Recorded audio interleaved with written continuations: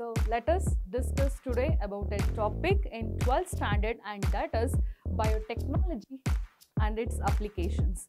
And in this particular the chapter, so we are going to discuss about the applications of biotechnology in different sectors. So the first sector, it is agriculture. So how this biotechnology can be used in improving the crop yields. So that is the agricultural aspect, and along with that we can see other various sectors like, so applications of biotechnology even in medicine as well as in diagnostics. So yes, by using biotechnology we can diagnose certain diseases, as well as this particular the field can be used in the production of energy. So that is energy production and bioremediation, and one more, it is this particular technology can be used for the production of processed food items. So but today I am going to concentrate on this particular topic, that is application of biotechnology in agriculture. So in this particular approach, I have taken one particular topic, and that is the development of nematode resistant plant. So we know that nematode, it is a type of the worm, and this worm, it causes disease in both plants as well as animals. So it infects plants as well as animals. So here we are discussing today with respect to plant. A particular nematode which is called as Melioideogyn incognitia. This particular nematode, it infects to the roots of a particular commercial plant known as tobacco plant. And tobacco plant is highly economically important crop plant, and when this nematode infects to the plant, then it is a very great loss to farmers, because this nematode, it reduces the yield of the tobacco. So it is a very headache for the farmers. Then how to get rid of this? One important that we need to stress here is this particular nematode is a microscopic. Yes, we cannot see this particular nematode through our naked eye. It is microscopic organism. So it is very difficult to remove. If it is a macroscopic, means by spraying certain insecticides, then pesticides, we can get rid of this nematode. But the thing is, it is microscopic. We can't see through the naked eyes. So then, what is the solution for this problem? And that particular solution came from this biotechnological field, and that is RNA interference mechanism. This is the novel strategy which is mainly employed in this biotechnological field in order to develop the nematode resistant plant. And you know, this RNA interference, it is also known as gene silencing. Why it is known as gene silencing? Normally the function of gene is, it mainly produces mRNA. Gene produces mRNA, and mRNA in turn codes for a specific protein.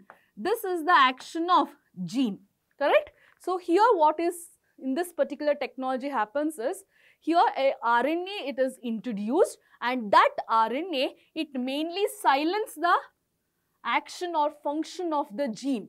So when the gene is inactivated, when the function of the gene is interfered, then the specific protein is not formed in the nematode. So as a result, we can get rid of from that nematode. So how exactly it is?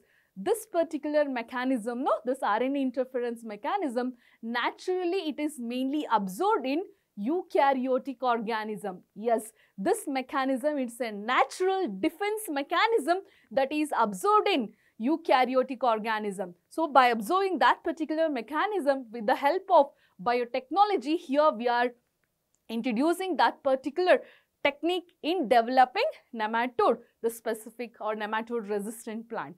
So now let us understand about the process of RNA interference, how this particular mechanism it is mainly carried out. So here we need to target nematode gene. Okay, remember here we need to target nematode gene.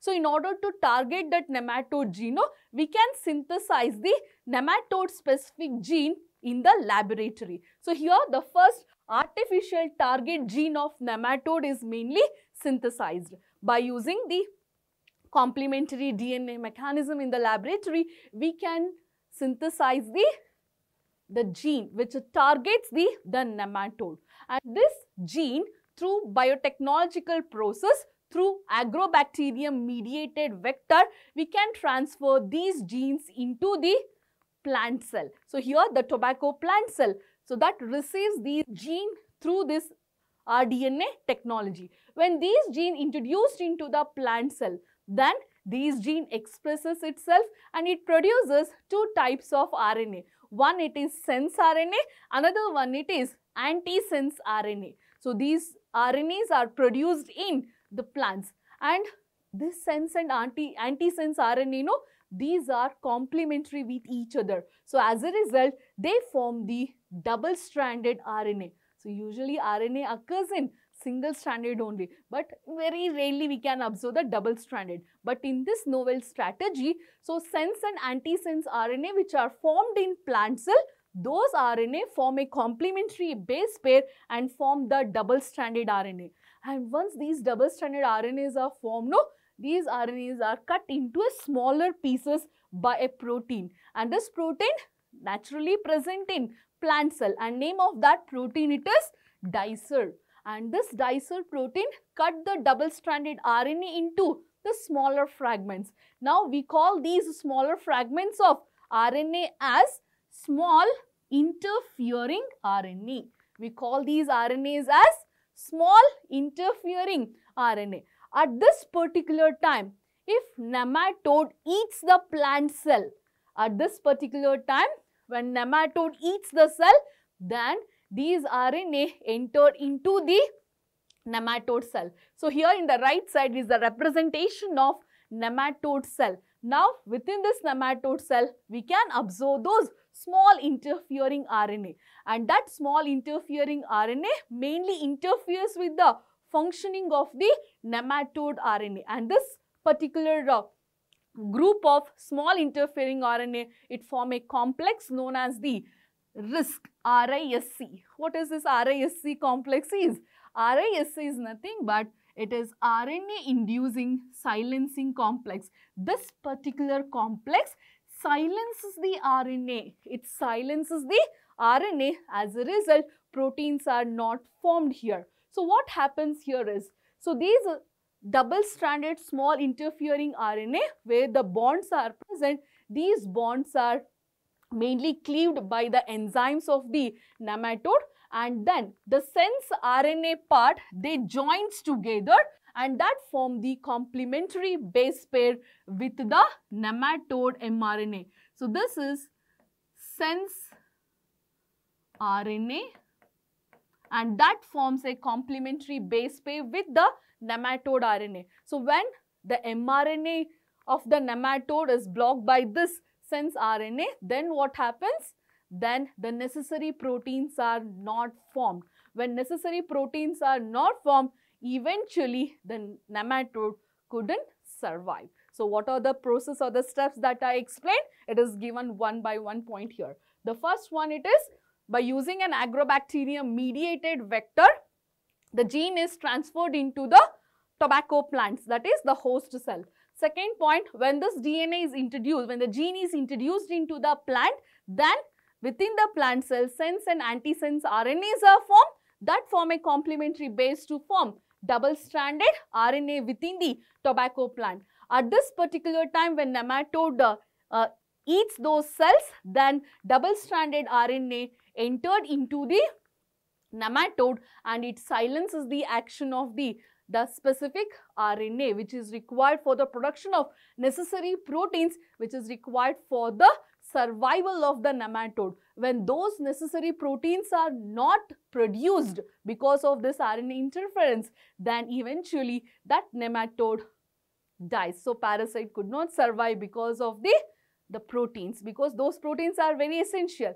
So in this way, so the farmers will get rid of the nematode from the tobacco plant, and this mechanism is known as RNA interference. In this particular mechanism, the source for the complementary RNA, so mention no artificial, the target gene, the source for the complementary RNA could be from, so the virus which is having the RNA genomes or the mobile genetic elements that replicate via an RNA intermediate, that is the complementary DNA process, through that cDNA process. So the gene mainly synthesized in the laboratory. So here is the two pictures of the tobacco root plant. Here you can see the roots of a typical the control plant, which are healthy plant, and here in the second image you can observe the roots of the tobacco plant which was infected with the nematode, but after this RNA interference mechanism, so it is mainly controlled. The damage of the roots mainly controlled from the nematode through this RNA interference mechanism. So this is a very important novel strategies which are employed to develop the nematode, the specific or nematode resistant the plants. So now few questions related to this topic we will discuss.